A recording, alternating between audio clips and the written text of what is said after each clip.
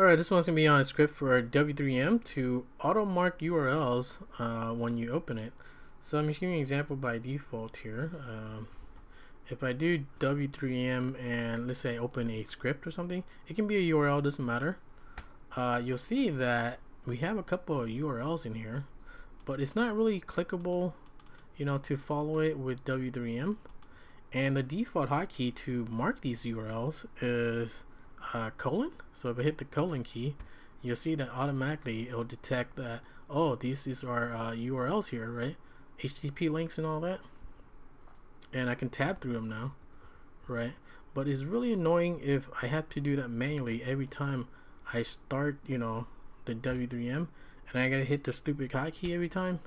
Annoying. So now we're gonna do it automatically with this script here. What is it called? So this one's called treat as url.cgi here, and we'll do the same thing to the same file here, right?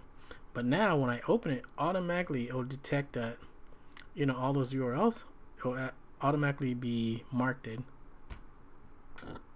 So you can see, look at that, all the URLs here. I don't have to hit any hotkey or anything anymore. Automatically when I open it, it will be automatically marked, and I dig it because this was an annoying issue I had a long time ago, but out of nowhere someone gave me the the solution to this, one of my viewers, and I'm like, oh, made my day with that, because this thing was one of those annoying things I had like 2 or 3 years ago, which I never figured out the solution. But out of nowhere, one of my viewers gave me this solution. So I'll show you the script now that he gave me here. So what we do here, so where was that? This one you actually have to copy to a specific place. So let me give you an example here. This is the whole script. It's actually a bash script here, and this one was sent to me by Ola Mundo, and that is his YouTube page. I didn't see any other social media he has. Anything else in here?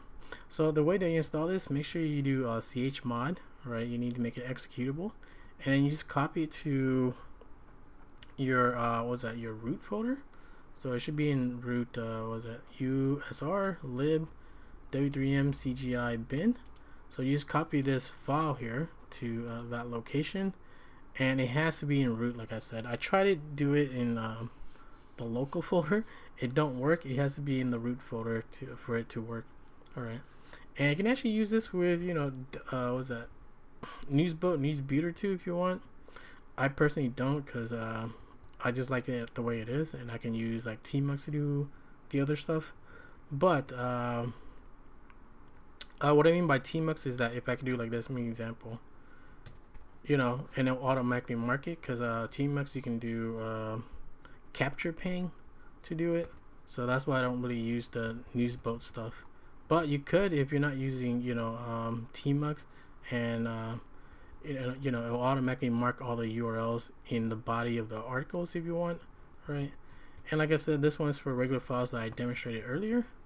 I can do the same thing with URLs, right? Just make sure you have like w3m, and you're gonna point to the script location, and the whole script is just this here, printf. Real easy. I actually don't even understand what these things are doing, but that's the whole script, 2 lines basically. And whenever you need to use it, like I said, you gotta make it you gotta point w3m and then to that script, and then wherever file or even URLs, doesn't matter, and it'll automatically make the link or mark the link, and now it's now clickable, and you can actually follow it using w3m. Really easy. Now if you want to make it more lazy, we can do in your bash RC or ZSH RC, you can just do a if statement or something like that. Oops, I did it wrong. Let's see here. Right, you can do like an if statement, and you say if this file exists, we're gonna alias w3m to that script there, and whatever file, whatever you're using. And then whenever you need to use it, do we got anything? We can do like w3m. What the hell is this? Not that. w3m mount gotbletu, and automatically it'll run that script with using that aliases. Anyways, hopefully you understood all that. If you're a w3m user, this thing is awesome. You should actually use it, because it's really annoying having to have hitting the damn hotkey every time you want to mark something is annoying. Automatically, that'd be great. And now we have the solution to it. That's it for this one.